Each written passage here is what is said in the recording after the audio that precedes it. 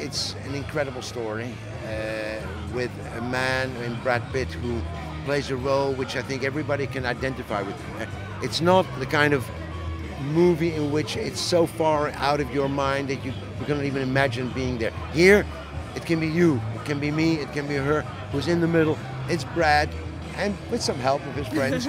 But and I think that combined with the incredible action and the human story, because this is a human story. It's a story that concerns us all. We don't know what's happening around us, and we are looking for answers. And in this film, it sort of helps us to keep our eyes open and to know that maybe if worst comes to worst, there's somebody who's going to help us and save us. Who knows? I'm a director and a producer, and I worked on another movie. I worked with Mark, and so we were preparing, and she was already cast by Mark, and I had a meeting here in London, and he said, "You want to read?" And I thought it was a joke, and I did it, and then but when I read the script, of course I knew that Mark Forster, makes great movies, so that wasn't the problem. When he told me, "You were good, we're sending the tape to LA," and I said, "Who to?"